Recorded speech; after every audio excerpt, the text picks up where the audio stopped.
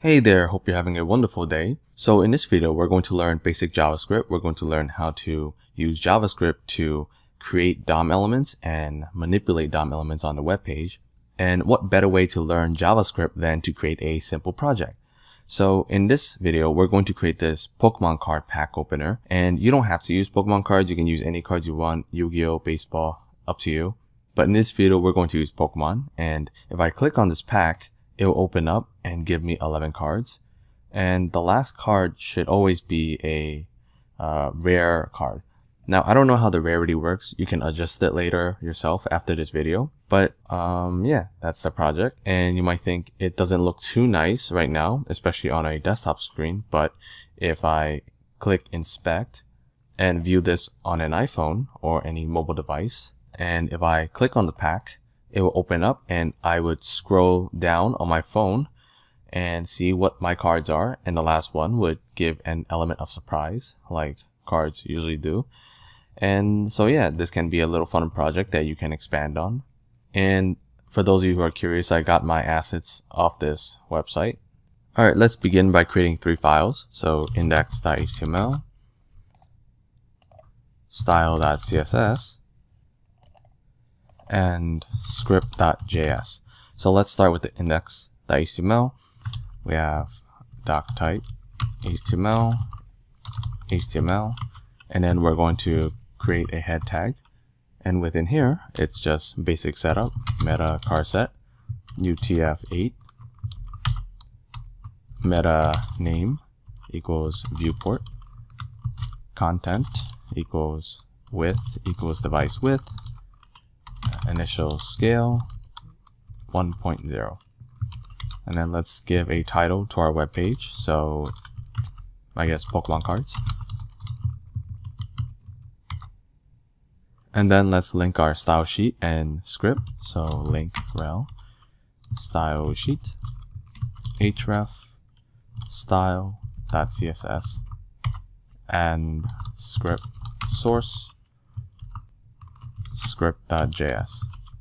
Okay. Oh, and I just want to point out, I do have my folder of Pokemon cards, and the naming is pretty much base set 1 through 102, I believe. Yep. And you can find a completed project in the video description below, but I definitely recommend that you still follow along. So just download that repo and get the Pokemon cards and just follow along.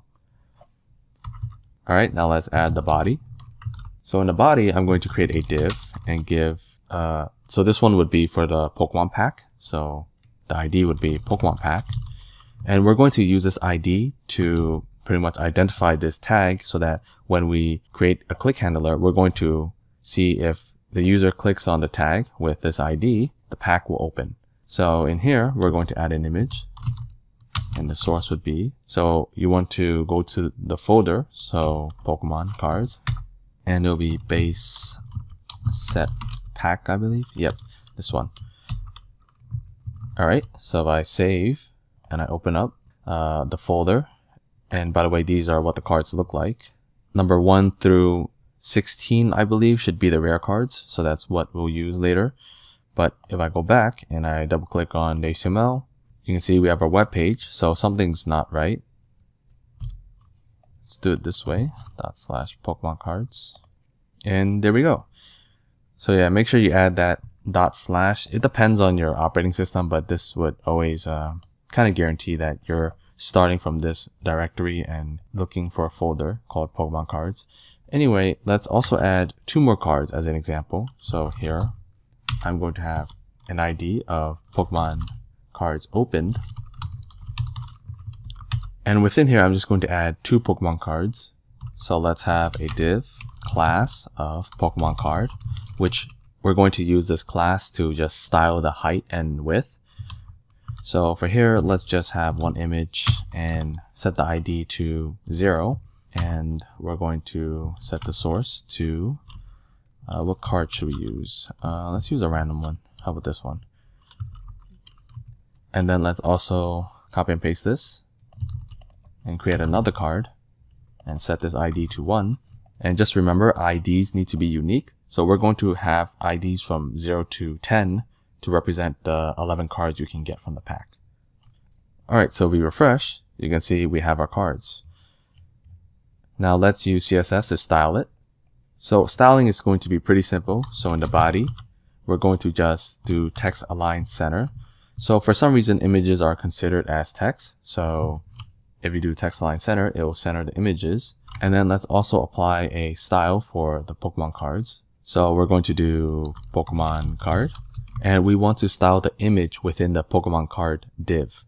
So we want to style this image and not specifically this tag. So we're going to specify all images within Pokemon card. We're going to set the width to 300 pixels, height to 412 pixels, and we're going to apply margin top so there's some spacing between the cards. So we're going to put 10 pixels. Alright, now if you save it and refresh, you can see this is what we have. Alright, so now we're going to use JavaScript to populate these cards. So we're not going to do it like this. We're going to use a for loop instead. Alright, let's begin coding in JavaScript. So when the page loads, we want to call this function, and this function will get the pack. So document.getElementById, Pokemon pack. So by doing this, we are getting this tag, this one over here, and we're going to assign a click handler. So pack.addEventListener, it's going to listen for a click, and when it gets clicked on, we'll call an openPack function. Let's create an openPack function. And for now, we're just going to alert. So this will create a pop-up on our web page. And let's just say card pack open. So now if I refresh this and I click on this, you can see the click handler works. So we're click on this image or this div and we get this alert. So instead of having that pop up, we want to actually select the cards and display them. So we should have 11 cards. So we're going to use a for loop for that.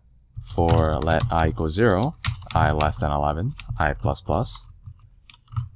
And we're going to create a div tag. So let card div is equal to document.createElement div. So what that does is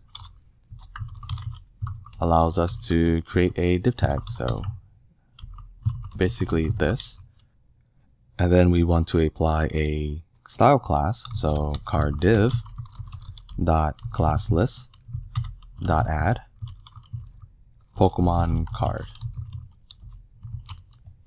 So it's going to take this div and add Pokemon card to it. Let's also create another tag. So let card image is equal to document.createElement image. And we're going to give the image an ID, right? Because we're going to have IDs from 0 to 10 for the 11 cards. So card image dot ID is equal to I. And now let's also add a image source. So card image dot source is equal to / Pokemon cards base set. And then here we want to have a random number, but for now I'll just set it to 10.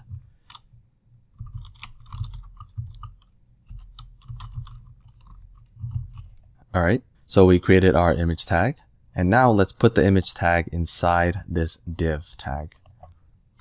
So card div dot append child card image. And then finally, let's add this div tag within this Pokemon cards opened tag. So document.getElementById Pokemon cards opened dot append child card div.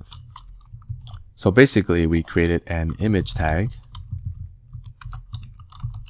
and we set the source to Pokemon cards base set 10.jpg. And then on this line we set the ID to 1 or 0. In this case it starts at 0. And then this line, we take this card image tag and we put it inside this div.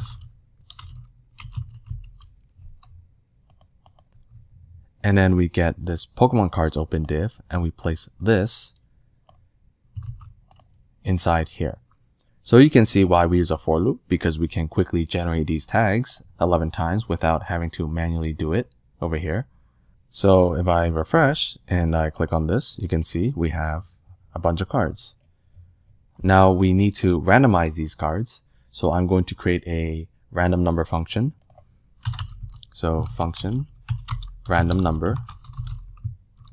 And I'm going to add a min and max. And the reason we're doing this is because, again, we have some rarity cards. So 1 through 16 will be the rare card, and 17 to 102 would be the, I guess, common cards.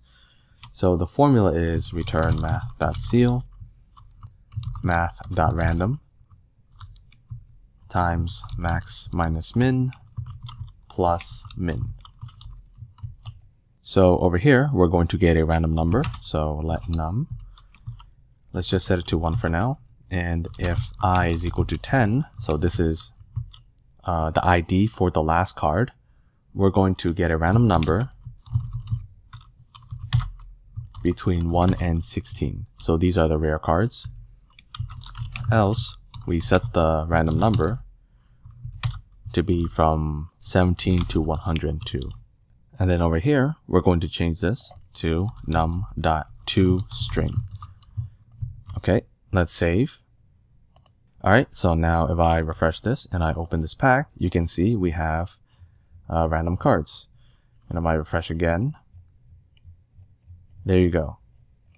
Now the problem here is if I keep click on this, it will open up a lot of cards. So we don't want that to happen, right? So let's add a check for that. So over here, we're going to say let cards opened equal to document.get element by ID Pokemon cards opened.